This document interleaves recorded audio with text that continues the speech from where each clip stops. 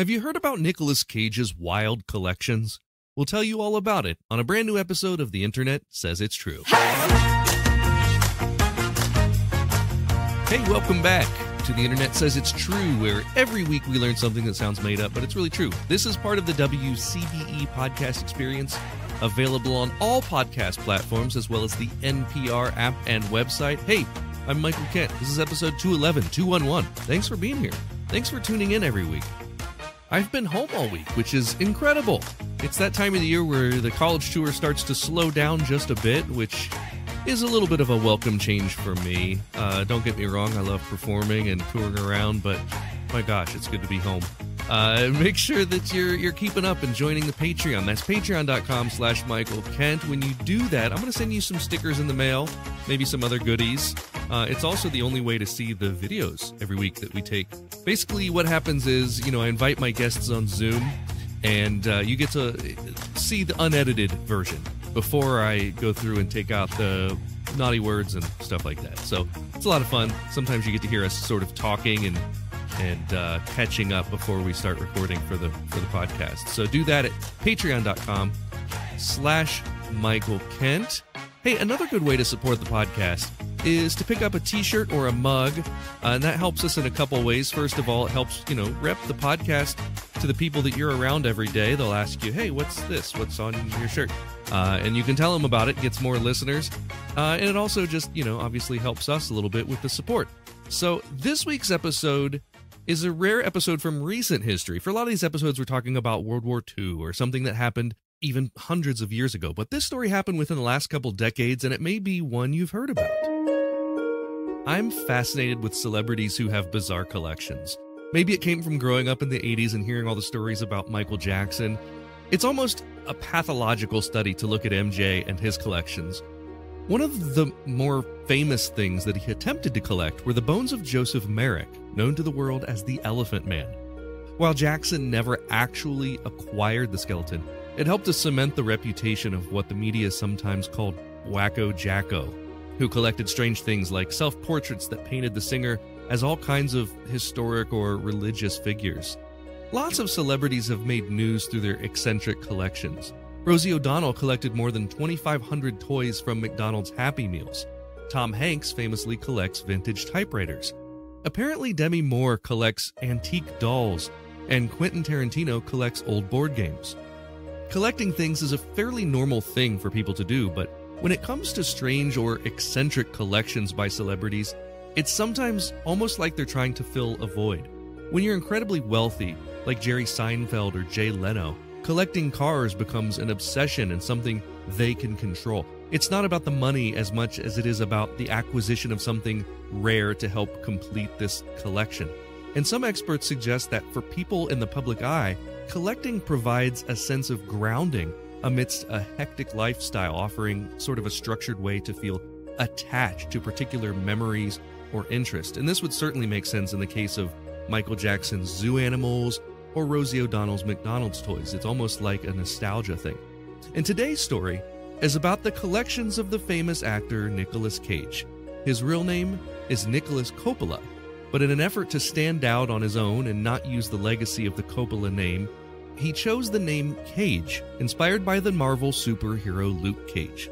His fame on screen comes from films like Face Off, Leaving Las Vegas, and National Treasure, but it's his exaggerated acting style and eccentricity that has made him such a polarizing figure, not to mention taking roles in films that some people think are beneath him. In his personal life, Cage is well known for collecting. His most normal collection is probably his incredible comic books.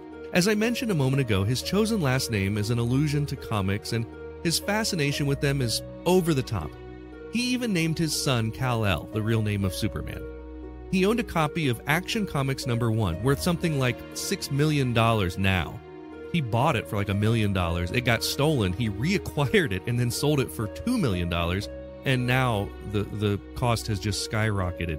He also owns Detective Comics #27, worth around $2 million. Some of the bizarre purchases Cage has made aren't even part of a collection, but just eccentric things to own, like his own Gulfstream jet, 2 separate islands in the Bahamas, 9 Rolls Royces, 2 yachts, 15 homes, and get this, several castles in Europe, including the Schloss Niedstein Castle in Germany and the Milford Castle in England. In New Orleans, Nicolas Cage purchased a pyramid-shaped tomb in a graveyard, and the expectation there is that he'll be buried in it one day.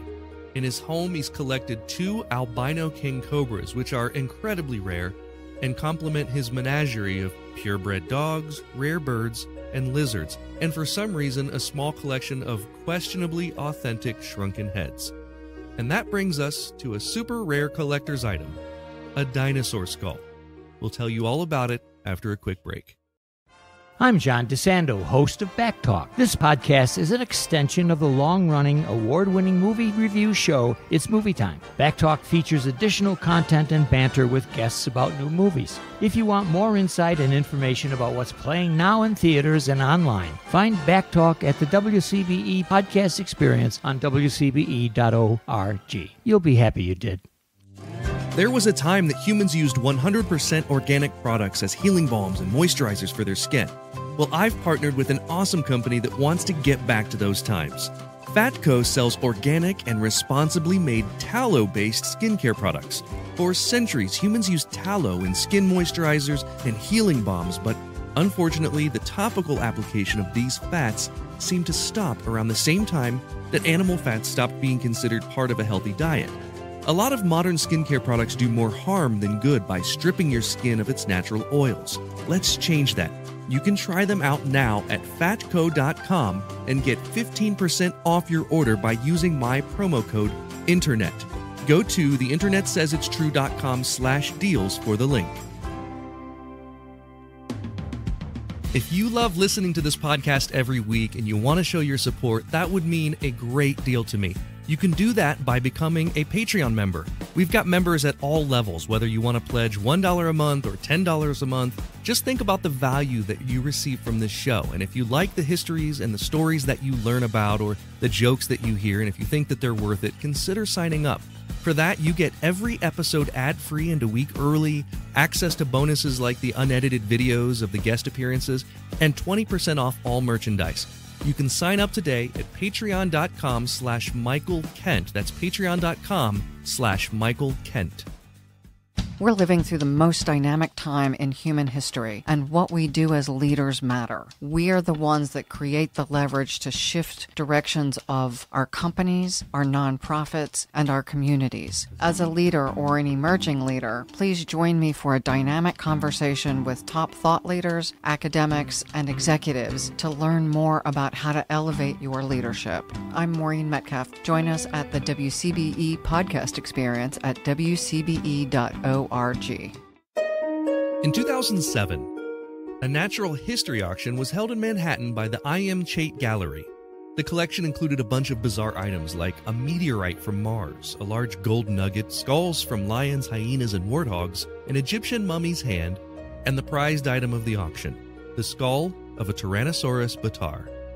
The Tyrannosaurus bataar was a close relative of the Tyrannosaurus rex. It's also referred to as a Tarbosaurus bataar. It lived in the late Cretaceous period, around 70 million years ago, and was officially discovered and named in 1955 from the remains that were dug a decade earlier.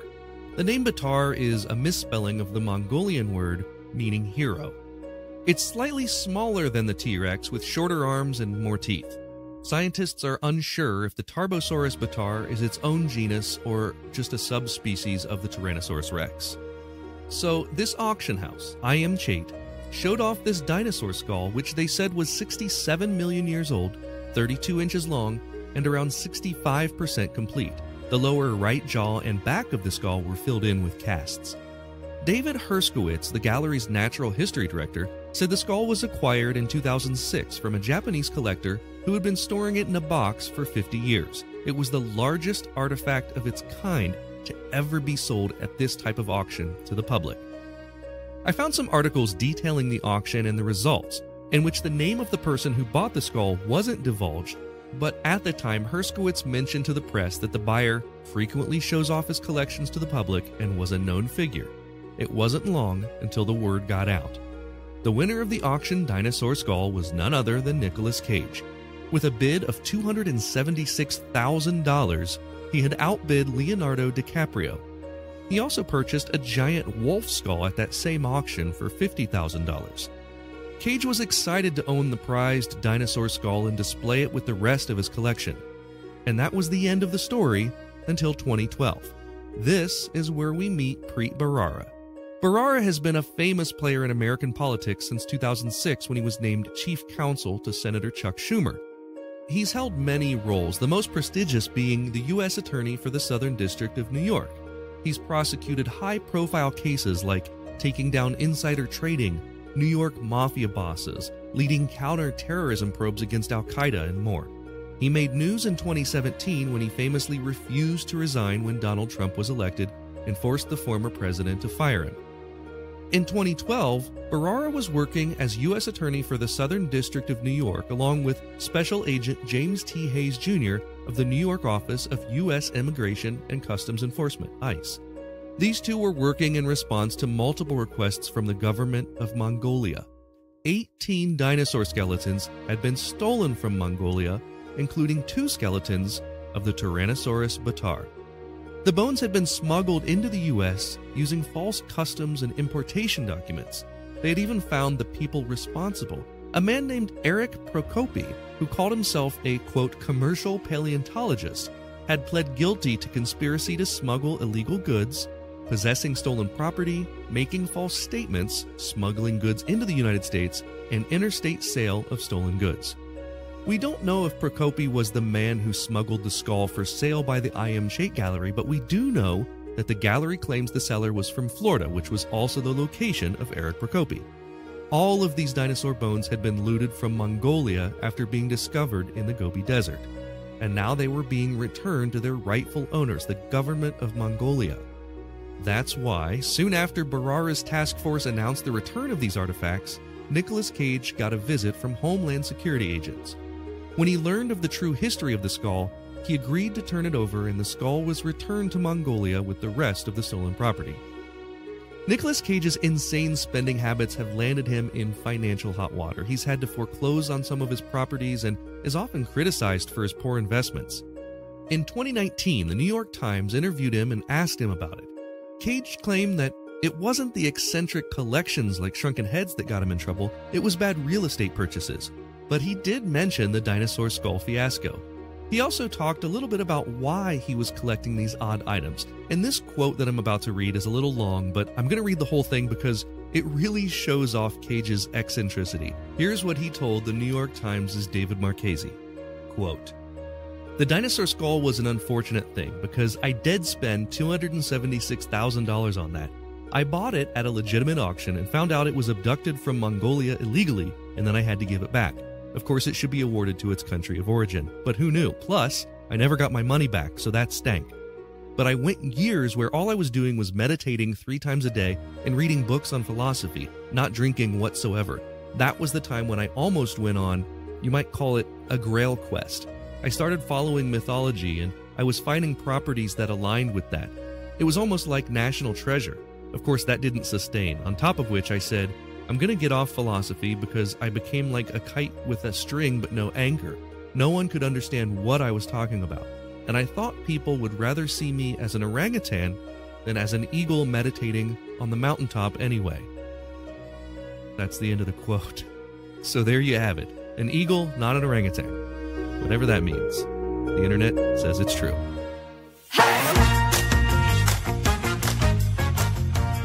It's time for Yap Yap with me and a friend, and today I'm calling Eric Dittelman. Eric Dittelman, in addition to being one of my close friends and fellow entertainer, is now a roster mate of mine. He was just signed by my agent, so that's exciting. You can go to the same place and book us both. So if you don't know, if you haven't listened to the podcast before, Eric's a mind reader. He's been seen all over television, from America's Got Talent to Ellen to Live with Kelly and Ryan to Fool Us. I'm so happy to have you back on the show, man. What's going on? Thanks for having me. Yeah, we're on the same roster now. That's exciting. Another exciting thing we were just talking about is that your Patriots have just tied the game and going into overtime. So we'll see how that goes. We won't know when this comes out how the results of the game are yet, but Patriots aren't great this year, so no, it's a 2-win Patriot team versus a 1-win Titan team. So we'll see what happens here. Thanks for stepping away from the game for a minute to do this, and of course. You've been good? Yeah, I'm good. Just, been busy, a little tired from, doing a lot of shows, but it's not something I really can complain about because work is always good. That's right. Yeah. More work, the better. Always. Yeah, it's getting to that point. I was just saying to my listeners it's getting to that point in the season where shows start to slow down a little bit and I can start to take a breath, which has been really nice. My November is nice and slow. And so normally I would be freaking out about that, but I've been so busy this year that I'm kind of looking forward to a change of pace right now. Yeah. I need it. Yeah, I've been performing at Speakeasy Magic almost every night this week, the hit off-Broadway show in New York City. And on Fridays and Saturdays, we do two shows that night. So last night, you have the 8 o'clock early show and then the 11 o'clock late show, which gets out at around 1. Yikes. So, Yikes. It's great, though. It's fun. No, I've been there. As long as the audiences are not too sleepy and too drunk, it's great. Sure. Yeah. But then, it's New York, so then you have to get home, and then it takes forever, and yeah. Yeah. Well, I brought you on today. I'm super happy to have you back, and this might be the first time you've been on since we've done this new segment where I ask my guests to come up with a fact that I might not have heard about. Can you tell me a true fact that there's little chance I've heard before? Yeah, I've got a fact for you. I'm subscribed to too many nerdy TikToks about etymology and punctuation and stuff like that. I love it. Yes. So do you know what the term is for the symbol, the paragraph symbol that you see in type editing? No. I know exactly what you're talking about, but no, I didn't know it had a name. Yeah, it looks like a little P with two lines filled in. It's called the pilcrow. The pilcrow? Oh my God, I've never heard of a pilcrow. How do you spell that? This is a fun fact about it, and I might be regurgitating this information I just learned incorrectly, so bear with me, but you can fact check it on the internet, hence your show. But what's interesting about it is back in the day, medieval times, they were saving paper, so they would start paragraphs on the same line as other paragraphs. It would just be continuous text. So to indicate kind of grouping of sentences, they'd put this little symbol. Now, eventually, I think in the Middle Ages, they would have the scribes, but then they would send the written word to the Rubicons, whatever. There was another group of people that would make fancy text, red text, almost editors, and make these amazing glyphs. So they took this symbol and they would leave room for them to make these elaborate pilcrows in the start of each paragraph. But as soon as the printing press was invented, there was such a strong demand for printing, so that sometimes just to get it out there, they didn't have time to put in the little pilcrows. So that's why we leave a space for an indent at the beginning of paragraphs. That's amazing. I love that. That's now it's a feature, not a bug. Because now it's give our eyes a rest, and we know the difference between this paragraph and that paragraph. You know what I'm really curious now is why, when we started using a typewriter, it became the standard to use two spaces. That, of course, went away now that we're using computers. They decided now that the proper thing is one space. My brother and I go over this because he wants the two spaces back, but he doesn't like that he's been told it's only supposed to be one space now. And I'm assuming it's because typewriters maybe didn't leave enough of a space between. I think, from what I hear, well, first of all, I'm in the two-space camp too, because I still just have it forming from learning keyboarding and when I was a kid in grade school, but so it's hard to break that habit. But I thought it had something to do with the key jamming. So it was the idea of you had to hit it twice, or you had to leave enough space so that there was not whatever the little thing that comes up from the typewriter doesn't get jammed with another key. Oh. I'm going to look into that. That's a great question. I could be wrong. I could totally be wrong. for my listeners, if you do know the answer to that, please let me know. I'm curious. Let's get into the quiz this week. For question 1, we're going to play for a joke. So if you get it wrong, you got to tell me a joke. If you get it right, I'll tell you the awful joke that I found. Nicolas Cage once bought a dinosaur skull at an auction for over $250,000. Why was this a problem? Was it A, because it was fake, B, because it was stolen, or C, he didn't have $250,000? I believe, if I recall, I sort of know the story a little bit. If I recall, I think it was stolen. The answer, B, it was stolen. Yeah. He didn't steal it. Right. He bought it from someone else once it was already stolen. He dug it out of the basement of a museum to return. No, yeah, he bought it at an auction for $250,000. The person who stole it, they probably didn't steal it either, but it had been stolen from Mongolia along with a ton of other stuff. So our government had a very specific. It was Preet Bharara, who has done a ton of stuff in politics. He was the one that led this task force with the SDNY to recover all of these stolen goods and give them back to Mongolia. Almost all artifact related, dinosaur related. What they should have done, Michael, is have the Mongolian equivalent of Nicolas Cage do a huge heist and steal it from Nicolas Cage in a reverse National Treasure situation. Yeah, National Treasure 4, Mongolia. Mongolian Treasure. Yes, absolutely. What did the dinosaur make his bathroom floor out of? What did he make it out of, Michael? Reptiles. Stupid. Yeah, I was looking for an adult dinosaur joke and I just didn't have the time. So we found Sure. Yeah, I like it. Can I tell you my most exciting discovery, speaking of discoveries, of the day? And this goes along with me being 45 years old. I wear these like slippers around the house that are the wool, the insides are like the fuzzy wool, shearling or whatever they call it. Yeah. I just found sole inserts with like arch supports for the insides of those that have wool. Ooh. How exciting is that? This is not a paid advertisement. It's just, it like literally just came to my head as we were talking about this. I found it like a few hours ago. And they're really expensive, but I'm so excited that I can put those into my... For comfort's sake? Yeah. Since you're talking about fun footwear, sometimes I wear my cotties. Oh, no. Well, that's going to be the screenshot that we use for the website right there. A cotty is, if you're not familiar, which I am not, this is my first time seeing this, it looks like a slide type slipper, but it's a fish. It is a fish. He's got fish on his feet right now.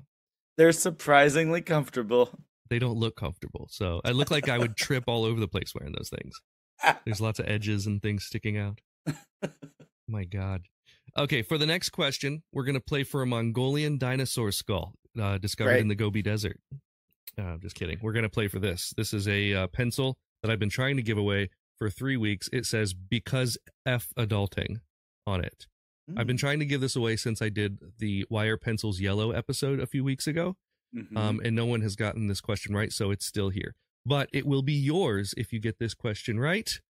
Wait, what fun things will it say once you sharpen it and the text goes away? The text starts here, halfway down. So you get to, so it will eventually say "cuz F adulting," and then it will say "use F adulting."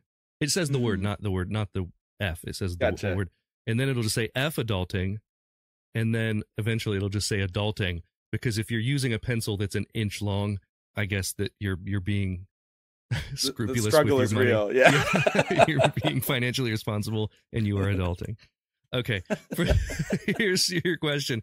The Gobi Desert crosses which two countries? Is it A, Mongolia and Bhutan, B, Mongolia and China, or C, Mongolia and Kazakhstan? This is kind of a tough one. Let's see. I do like geography. I'm gonna say definitely Mongolia is one of the answers. You're halfway there. I want to say, I always thought it was at the border of Mongolia and China. I'm gonna say Mongolia and China. The answer is B, Mongolia and China. Yeah. Are you gonna be in Lincolnshire here in a few weeks? No, I'll be in Lexington. Are you going to Lexington? I won't be in Lexington. Oh, all right. I will see you at some point. I'll put this in my bag so I always have it. And I'll give it to you next time I see you. Great. And I can't wait to sharpen it down to adulting. Adulting. No one else has the ability to win this pencil. You finally cracked the curse of me trying to give that pencil away. Well, you can give it to our new agents. That's right. I'll give it to them. They'll give it to you. It'll be a whole thing. You'll get that in lieu of payment for one of these shows coming up. So for question 3, similar to the pencil, it's always the same. It is a sticker, and it says the internet says it's true. And I'll give you as many as you want because I'm mad at Sticker Mule. So in 1923, an American paleontologist was in the Gobi Desert, and he discovered an artifact that was the first ever discovered of its kind. Which one of these was it? So this is 1923. They had never seen one of these before as a fossil. A, the first ever dinosaur egg to be discovered. B, the first ever T-Rex skeleton. Or C, the first ever dinosaur poop. Interesting. I feel like a skeleton was probably before that time frame. Eggs, I feel like probably survived and were found. Knowing you and your typical flair for certain types of trivia, I'm gonna say the dinosaur poop might be the answer. You think that I went scatological with this question? Yeah. The answer was an egg. Your first inclination was the right one. Yeah. So the interesting thing about this one is his name was Roy Chapman Andrews. And if you look up Roy Chapman Andrews, the really interesting thing is they believe that he was the inspiration for Indiana Jones. Oh, interesting. Yeah. This guy was an American paleontologist that was in the Gobi Desert, and he first found a dinosaur egg. So you're 2 for 3 at this point. I don't get any stickers, which is fine. No stickers. The Indiana Jones, by the way, probably also inspired Nicolas Cage's character in Absolutely. National Treasure. And I know that because whenever I think of the quote, "This belongs in a museum," I can never remember if it's Harrison Ford or Nicolas Cage who's saying it. It belongs in a museum, which is an Indiana Jones. Full but circle. It seems like it's something that could be in National Treasure. Every time the National Treasure movie is on TV, the first one, I'll always watch it. It's great. And the second one, there's 3, right? Are there 3? Maybe just 2. Maybe 2. The second one's like Book of Secrets, maybe. Yeah, and that one's never on television, so I never see that one. But I just love how like you can sum up that movie by him going like, "This means this means that, to Philadelphia." Yes. Yeah, and but it's also like the other thing that's so similar is that Indiana and his father are both sort of doing the same thing, and it's same with National Treasure. Like him and his dad are both interested in the treasure hunting. So is that right? You confuse John Voight with Sean Connery? With Sean Connery? No. Yeah. Well, yeah, I guess I guess I could see either one of them filling each other's roles. So possibly, yeah. John Voight, I think, is the better. He's so good at that. Yeah. Sean Connery, we named the dog Indiana. I feel like didn't we recently have, I think I had a trivia question on here about a dog named Indiana, maybe a few weeks ago. Listeners will tell me. At this point, They know better than I do about what I've done on this show. So absolutely. Well, okay. So question 4, we're going to play for a joke that never worked. Okay, sure. So this, so like, maybe this was something that you've written in your notebook, or how do you keep your notes for when you're writing jokes and stuff? Do you do it on your phone? All over the place, mostly in random separate notes in my notes app.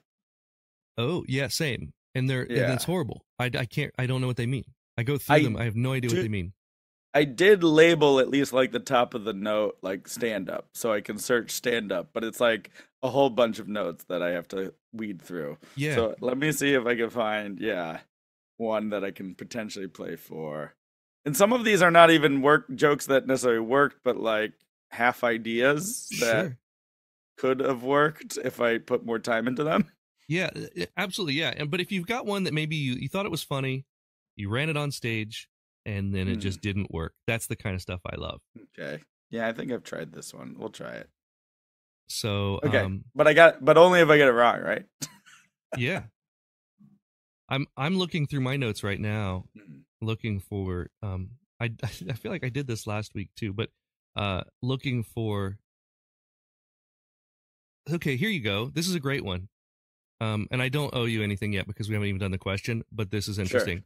Sure. I have an iCloud note.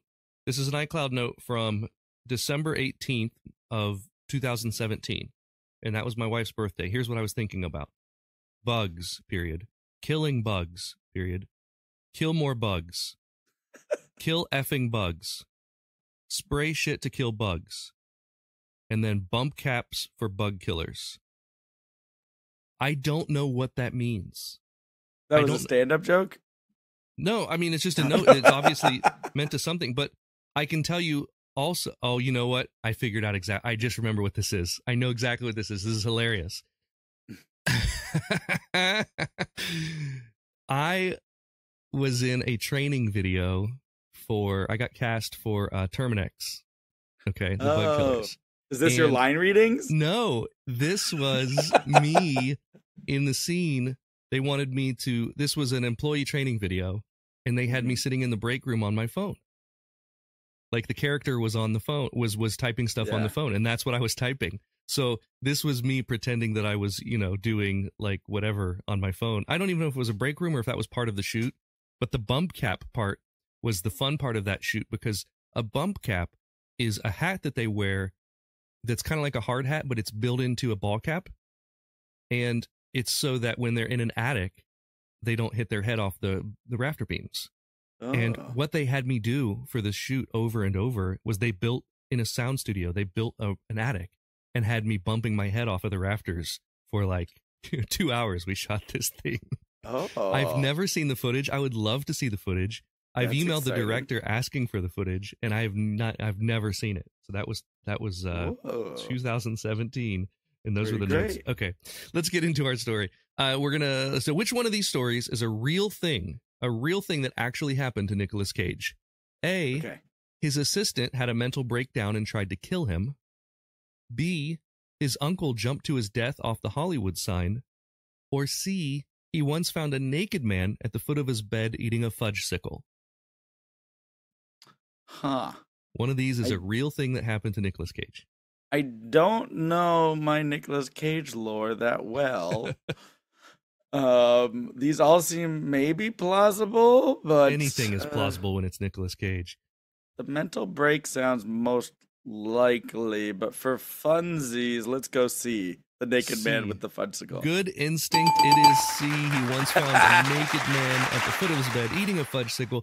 The man had broken into his Orange County home. He was wearing one of Nicolas Cage's leather jackets, and Nicolas Cage just talked to the guy until the police arrived. They just hung out until the police arrived. Now, interesting, the A option, his assistant had a mental breakdown and tried to kill him. That happened to David Spade. That is a Spade story. And when David Spade was on, I believe it was Mark Maron's show, he told that story. And it's a crazy story worth looking for. And then B, that I just made that up, the Hollywood sign thing. But yeah, he found a naked dude at the end of his bed eating a fudgesicle. Who knew? Who knew? Did he offer him another fudgesicle while the police came? Who knows? I just love the fact that this guy came in, and A, that he just went through the freezer, and B, that Nicolas Cage had fudgesicles, because for a while there, they were really hard to find. We have them in our freezer right now, and for a long time you couldn't find fudgesicles. Right. So, all right, moving on. You are currently 3 for 4. Question 5 is for all the marbles. If you get it right, you're welcome back on the podcast. You owe me a joke from your notebook. I think I don't really have one, but I think I could go through and find more, but I think the one that I wrote about the bugs is probably that's going to qualify as a joke. Yeah, I do have a note right next to that. So this was from January, the next January then, and it's 4 lines, but they're 4 separate jokes, and I don't know why I wrote these, but I know the jokes that go with all of these. Small, medium, at large, cons all meet, super calloused, fragile, and disaster. These are all pun-based jokes. Yes. The last one is, did you hear about the woman that backed up into an airplane propeller? Disaster. That actually happened recently. There was a news article. Oh no! Like there was Yeah, someone was like taking a photo of a plane and backed up into the propeller. And did they die? Where were you with this tragedy that happened, Michael? Ready for your one-line zinger pun? Did I just get canceled? Now, Khan's all meat is the punchline to a joke about Genghis Khan used to send in a bunch of tough guys that they didn't eat any meat, and they would be the first ones to conquer a city before the rest of the force came in, and they only ate grain, and they were known as Khan's all-wheat meanies. So that's that one. Supercalifragil is about Gandhi wearing sandals and with bad breath, and the punchline to that one was supercalifragilistic hexed by halitosis. Mm-hmm. Small, medium at large is the little person fortune teller who was missing or something. Yeah. I also just want to make it clear we're not laughing at the tragedy, just the fact that the picture of you maybe doing a pun being there. Yeah. It's humorous to me. Like, imagine I was sitting in the airplane as it happened, and I said to the person next to me, "Look at that disaster." Yeah, terrible. Mm-hmm. Terrible. It's one of those jokes. I think also it's difficult to say. You kind of have to. That's a written joke because it's difficult. Disaster versus disaster. Never mind. Okay. This has been okay. Question 5 is for all the marbles. If you get it right, you're welcome back on the podcast anytime. If you're wrong, you get banned for life. And this is a 2-part question. Okay. First, part number 1: do you currently collect anything? Do you have any collections? I had a bunch of collections when I was little. I don't know what happened to them, but I used to collect Pez. I also used to collect banks. The candy or the dispensers? The dispensers, yeah. Okay, because I collect the candy, but not the dispensers. I love. I don't collect it. I eat it. I love. I will buy 2 pounds of Pez in the bag from Amazon, and just eat the Pez. Connecticut, you could go to the Pez Museum and see the whole slew of dispensers over the years. Is that in Hartford? It's like near. It's like I think it's off of 95 somewhere. Ooh. Well, that's what I'm doing next time I'm in Connecticut. I didn't know about this. Yeah. Yeah. And then I also collected banks when I was a kid. Oh, that's fun. Like little coin banks. Yeah. Oh, we should catch up with your mom and ask her if the banks are still there. Yeah. We once called your mom live on the podcast. We don't need to do that again. We'll let her watch the Patriots over time. But yeah. Okay. So question, but you don't have either of those anymore. Those are just somewhere. Yeah. Okay. Somewhere. The second part of this is, if money was no object, what would you collect, if anything? Oh, that's easy. If money's no object, do you know how expensive Lego is? Oh, yeah. It's so expensive. That is a good question. I think also part of this question must be like having enough space. If space was no object either. Since but if I live in New York City in an apartment and don't really have a place to have a lot of Lego sets. Money's no object, Eric. You buy another apartment just specifically to show off your Lego. Okay, great. Yeah. The Dittelman Lego Museum. Yeah. Are we talking current Lego or like vintage? Would you seek out vintage Lego? I don't know. I think just whatever the coolest nerdy set is. I find it very therapeutic with my mind's racing and everything, just following instructions, putting the Legos together. I was obsessed with that Lego Master Show, just watching all the pros do it too on TV. But yeah. They got some fun ones coming out. I put a Lego cabinet together upstairs. Like, there's a cabinet that has Lego, and a lot of my Lego are lit with like lighttailing or there's a few different companies that sell lighting kits for Lego. And I got I decided I was going to hook them all up to a USB with like a smart switch, so I could just be like, Alexa, Lego on. And like all my Legos would light up. But then the cabinet doesn't have any way to get the cords into it. So I'm going to have to drill a hole. And it's a whole project. But yeah, can you imagine like walking into a museum and be like, Lego on, and then like all your Legos just light up and glow. Well, speaking of museums, and especially themed for the show with Nicolas Cage, I guess the smarter answer would be like art, like collect art, because appreciate better. But I feel like Lego's almost at that stage because it's just so expensive too. It is, but also like art. If you were appreciative of the art, like if you were a person who liked art, that would be great. But if money's no object, I always think of art collection as more of like an investment. You know, Sure. it's like, kind of like collecting coins. It's kind of like, you know, Mhm. you're not really looking at them very often. It's more about like you own the value of this thing that you're going to wait and sit on and it gains value, which could be true of Lego, but Lego are also toys, which is fun.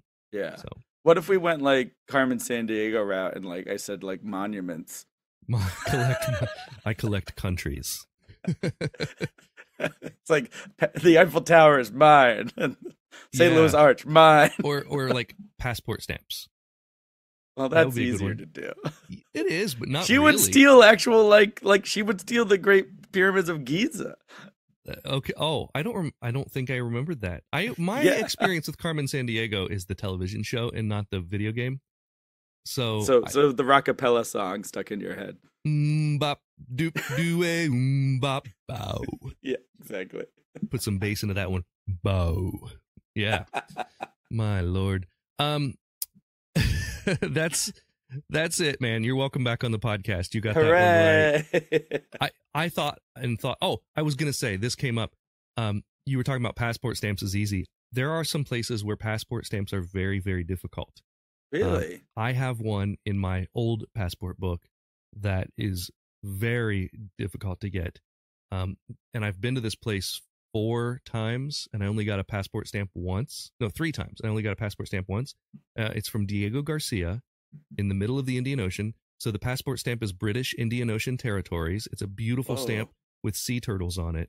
And you can't get to this island unless you've been invited by the Navy. And so I spent Christmas there one year, but it is a very rare passport stamp. And I imagine there are some that you like, for instance, I know that there are some Middle Eastern countries that you cannot get into if you also have Israel as a passport stamp in your book. Sure. So if you took your birthright trip or whatever like that, and then, a few years later tried to go to Syria, I don't know what other countries they are, but there are some that do not let you, and I know that I've been to Bahrain a few times, and I've been told that other Middle Eastern countries, they will not let you in if your passport has bent edges. They consider it like tampered with or something. Some weird stuff. Some people are very strict about that type of thing. I stand corrected. Not easy to get. But I mean, you can travel and get easy countries to add to your collection. But if you have like a rare one, what are you going to do with it? You can't sell it to someone else or anything. You're just showing it off. Badge of honor, right? Yeah. And I've looked into this because it was sad for me when my old passport expired because I had some really great stamps in it. So I haven't done this yet, but there's an Etsy person who takes your old passport pages and turns them into wall art. They mount them on little 4x4 blocks that you can put up and make a whole thing out of. So I'm sure there's ones too, with countries that don't exist anymore too. Those gotta be rare, right? Yeah, absolutely. That's a good point. Like a Czechoslovakian stamp would be a great one to have. Yeah, absolutely. That's a good point. And you and I collect places we visited on Roadside America. Yes. Oh, I do that digitally. So when I'm traveling, I call it very obvious geocaching because they're usually very large objects. Yeah. 40-foot statue of a man holding a hot dog by the side of the road. And then you just click bin there on the app and it's all kitschy stuff, roadside stops. The world's largest catfish or something like that. Yeah. Yeah. I went to it and I thought I was worried that it was going to be a different monument and then I got catfished. Hey, oh, that's funny. That would be really funny. They should do that on purpose. World's largest catfish. And it's just nothing there. Oh, that's really good.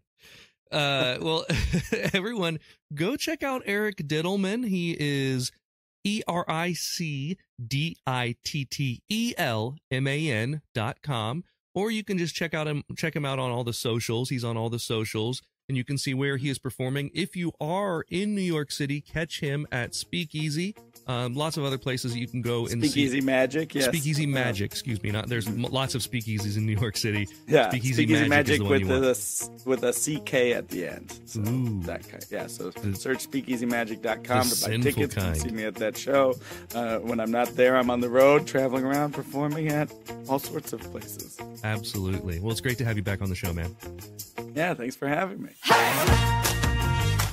That's all for this week. Thank you so much to Eric Dittelman for being my guest, and thanks to you for listening. Here's the voice of little Nathan Arizona Jr. Thank you for listening to The Internet Says It's True. To listen to episodes ad-free and a week early, support us on Patreon. You can do that at patreon.com/Michael Kent. If you learned something just now that you didn't already know, go to the Apple Podcast app and leave us a review with 5 stars and a few words. That helps us a ton, because that's how the algorithm works. I don't know what an algorithm is, but just do it. See you next week for a brand new episode of The Internet Says It's True!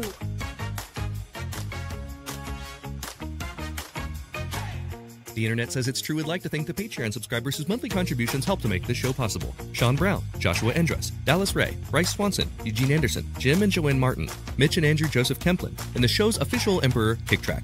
The show is written and produced by me, Michael Kent. The theme song is by Finite Music Forge, and all audio clips in this episode are used for education and commentary and used under Fair Use Title 17 U.S.C. Section 107. You can listen to past episodes by searching for The Internet Says It's True wherever you get your podcasts, and you can see bonus content at patreon.com/Michael Kent.